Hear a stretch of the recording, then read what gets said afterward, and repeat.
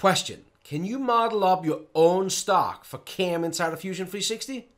You bet you can. Coming right up.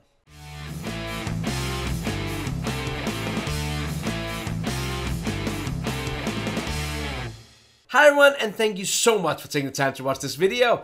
Today I gotta thank Ectet for sending me an email with the question: can I model up my own stock so when I'm simulating things inside of CAM, things looks right?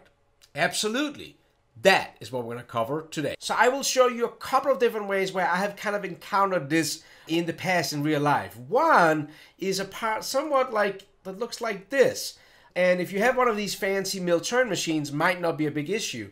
But if you're like I used to be, where you just had a single lathe here and a single mill here, you might want to do this kind of like in two operations. Now, there is an option inside for the turning portion that if we go into the manufacture tab and we select the setup, and you will see that we get this stock showing up as a block, because by default it's doing milling. If we change that to here in the drop down to turn mill turn, you will see that it actually becomes round in here, what we will probably use for the turning operation. And there is actually something called spun profile inside of Fusion. If you use that, it will cut through the part, and you wouldn't have to worry about like turning where there's these cutout feature.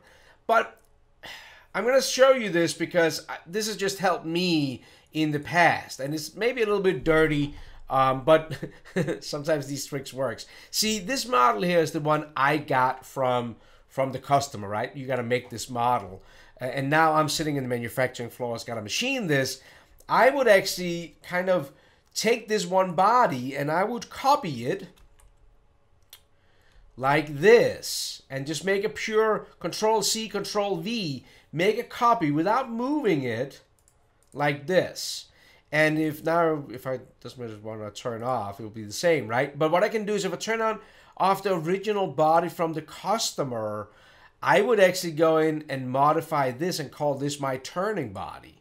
So maybe go in and say turning, and this is a copy, but what you can do in here is you can go in and start doing some of the solid commands. If I go in here, oops, spin around, select these three faces and hit delete, then I can actually delete this portion off. So now if I go and turn it off and go back to my original body, it's still there from the customer, right? So what you can do at this point is that you can actually go in and we can delete, you know, the areas that we know that, you know, we don't want these for this model. So if I go in here and, for example, say select these, window those, delete those, I can actually take this face, I can delete that. Now I actually have the profile of that turning while I still have the original one. So the way I can use this is I could now decide that this is what I'm actually going to throw my tool path on, and I would do that, but I could also use this file when I'm going to actually mill that slot and this face. Let me show you that. So what I would do is I would turn this off and turn this on and go into manufacturer in here.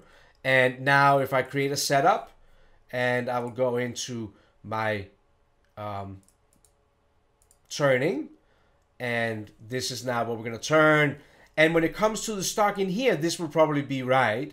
The standard stock sizes in here, you can modify the different whatever you want, add some more stock. But this would totally work for doing our turning operation, right? So if I go in here and say turning profile, let's go ahead and select a tool. Turning sample, let's just select some kind of a turning tool like this. Outside profiling, blah, blah, blah, hit OK. And we now have that outside turning profile. That's all good for this portion. Of course, my tool is pointing the wrong way. Never mind. What I want to show you with the custom stock is that now when we go to the next operation, what's going to be the milling operation, I'm going to go into the model here, and I'm going to turn off the turning stock and turn back the milling model here. So now I'll create a new setup for our milling operation. But you see how we get the resemblance of the stock. What you can now do is that if you go to stock and we go to the mode here, go to from solid, we can actually select that turning profile, and that's now going to be our stock. So go back to the setup, and I'm just going to face this operation off up here. So I'm going to go to the select Z plane right there. Select that's going to be my setup. Okay. And now if I go in and select a facing operation and select a little tool here. Let's do an inch tool. I don't know how big this part is actually. Sounds good. And we can do that facing operation. Right. It's going to be facing this area off right here. Hit OK. When I go now to simulate this, and if we turn the stock on, you will see that we have that turning profile in here. And I didn't select the right depth for this tool. I can tell you that right now. Let's go back and edit this. Oops. Edit the tool path. Let's go to the heights tab. And we're going to select selection. Select that there. Okay. Now, when we go to simulate this, and we have the stock turned on, you will now see that we get that facing operation.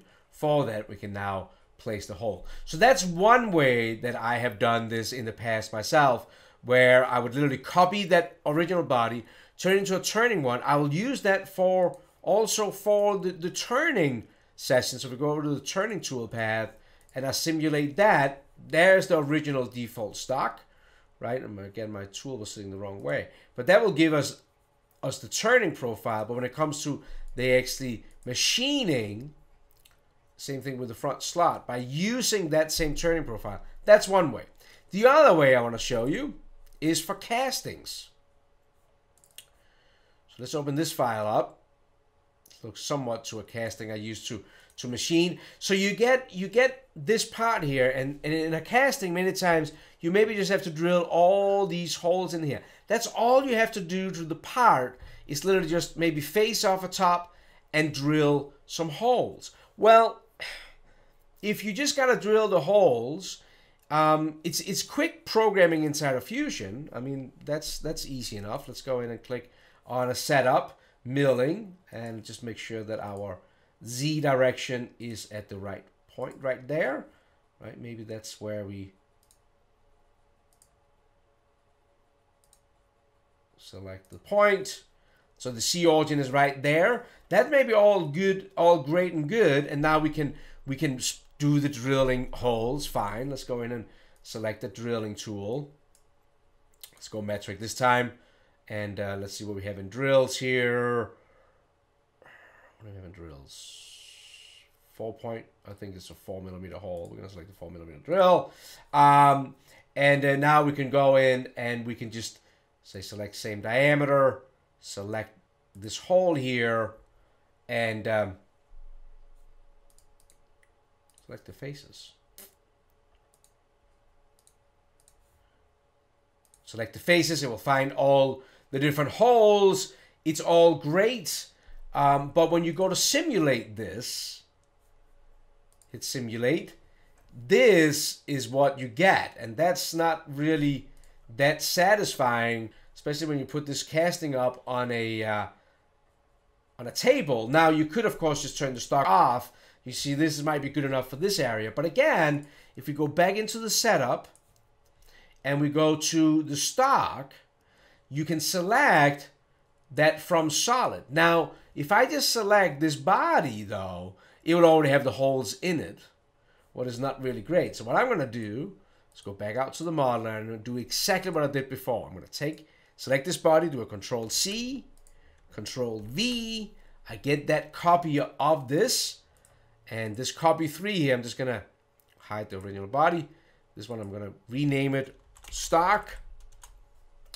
And then I can go in, and because Fusion is pretty cool, I can select all these different faces, because they will not be there in my stock already.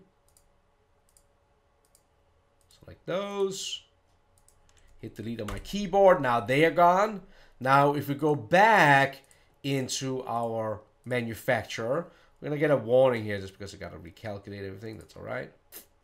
But what I'm going to do is when I go in and select my stock, in the stock tab, in the setup, from solid, go in and find that that stock body I just created. Select that one. And now, when we go in and simulate this, let's turn the stock on, you will now see that we have that body without those holes. And now when you are drilling, you will actually see them appear. So this is a super great way to do this kind of work where you can bring in stock models and you can verify. Just give you a little bit more of that comfort when you are when you're working inside of CAM within Fusion. Hector, I hope this is useful. Everybody who watched this, I really appreciate it. Thumbs up if you like this. Thumbs down if you don't. It's all good. Really appreciate you taking the time. And until the next time, have an awesome day. Take care, folks.